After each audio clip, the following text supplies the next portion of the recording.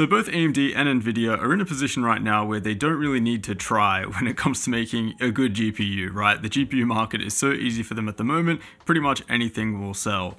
This is a great example of that. This is the new RTX 3050 from Nvidia. It is the cheapest RTX 30 series card in their lineup yet.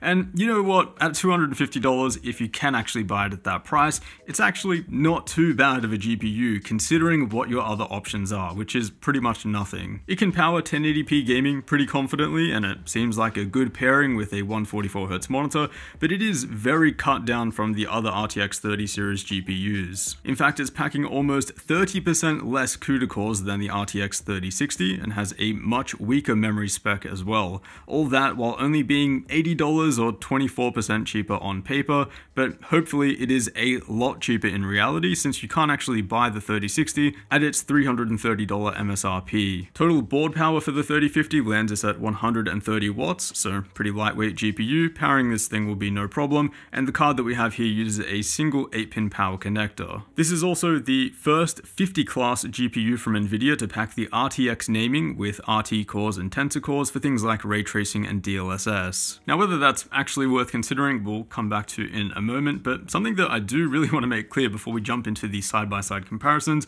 is that this doesn't feel like a 50 class GPU at all. I mean, when you take a look at the GTX 1650 and the GTX 1650 Super, those GPUs launched at $150 and you could actually buy them at those prices. This on the other hand is more comparable to a GTX 1660 Super, which, you know, starting at $250, and again that represents best case. We all know that that is more realistically going to be $300 to $350 at least, and at that point you're comparing it to an RTX 2060. But let's start off here in an ideal world. If you can actually buy the RTX 3050 for $250 US, what does that look like in terms of price to performance? Well, here in Horizon Zero Dawn at 1080p, we have the GTX 1060 on the left, the 1660 Super in the middle, and then the RTX 3050. All of these GPUs have MSRPs right around $250. So as we can see, there is a big jump in performance between the 1060 and the 1660 Super. We go from barely being able to manage 60 FPS here at high settings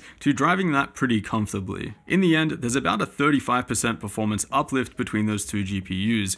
Then we upgrade to the 3050, and it's only a few percent faster at best. Keep in mind, the 1660 Super is over 2 years old now. In GTA 5, we see pretty much the same thing. Big difference between the 1060 and the 1660 in terms of what performance you're getting at the $250 mark, and yes, those GPUs actually sold for $250 pretty consistently. The 3050 and the 1660 Super though don't look too different. Unfortunately now though, you can't actually buy the 1660 Super for $250. So with that in mind, the RTX 3050 is a little bit more tolerable. And let me be totally clear, this is horrible progress from Nvidia. They could do a lot better than this, knowing how powerful the Ampere architecture actually is, but from a consumer's perspective, you don't have many other options at this price. Now, if the RTX 3050 actually ends up selling north of $300, and in that case should be compared to something like the 2060, you can see how that comparison pans out. In fact, if you bought an RTX 2060 when it launched 3 years ago, which wasn't a super strong card by any means,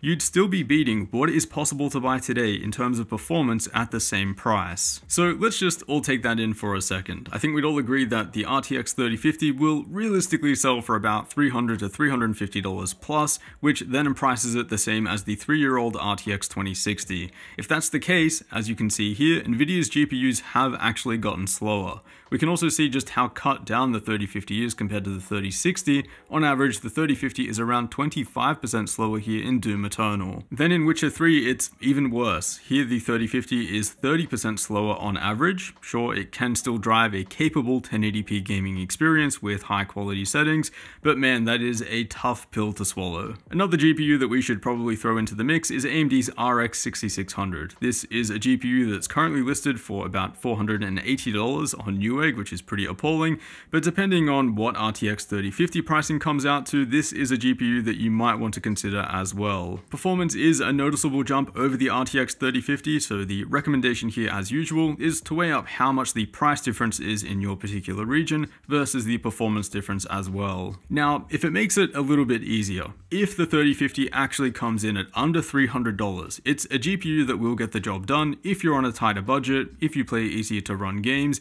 and of course if you have no other options like a good secondhand GPU from a friend. For competitive esports style games that are a lot easier to run, it does have acceptable performance. So out of curiosity, I paired it with the Intel i3-12100F and wanted to see what the experience was like with lower quality settings in games like Apex and Valorant, and yeah, actually not too bad at all. Very smooth experience, which would make for a great pair alongside a 144Hz or even 240Hz monitor. Also, the 8GB of VRAM means that you can pretty much max out textures at 1080p in any game and still get something that looks pretty good. So i3 and 3050, definitely a viable pair for esports style games with low settings, and again, hopefully the pricing of the 3050 lands at something reasonable. Now, the 3050, it is an RTX card, which means that it is equipped with ray tracing and DLSS features, but there are a couple of things to note here. Firstly, enabling ray tracing will cost you quite a bit of performance on such a low-end card, and enabling DLSS at such low resolutions means that your actual rendering resolution is quite low. Now, this isn't a problem at high resolutions like 1440p and 4K, but if you're enabling DLSS at 1080p, then the end result will typically be quite a bit soft. So just keep that in mind. No doubt useful features. I would consider it a nice to have kind of feature set on a low-end GPU for the right games, but it is a lot more useful at higher resolutions and on more powerful hardware. And then a quick look at power, clock speed, and temperatures. The 3050 will run quite fine in pretty much any system out there. It is a really lightweight GPU. Power consumption sits right around 130 watts with the clock speed at about 1830 megahertz. So definitely no point here opting for a beefy triple fan cooler design. I would just recommend picking up the most affordable dual fan cooler design that is available. So that's pretty much all I have to say about the RTX 3050 from Nvidia. As usual, GPUs keep getting slower, keep getting more cut down, and there is just less reason for Nvidia and AMD for that matter to release GPUs that are actually impressive. Without seeing the pricing online, it's just not worth me going back and forth with you guys on what this is worth it against. You know, Radeon cards 3060, just not worth it without seeing the pricing online. So as usual, I would recommend making an educated decision based off of the pricing and the other cards in your region. Again, at the $250 MSRP, if it can actually launch at that price, it is an acceptable GPU. I certainly don't want to make anyone feel bad for purchasing it because you don't really have a lot of other options. But otherwise, you know, only being a few percent faster than a GTX 1660 Super at the same MSRP, I think that really speaks for itself. So I will leave it linked down below. We'll be launching tomorrow, so keep an eye out for it. As always, a huge thanks for watching, and I will see you all in the next one.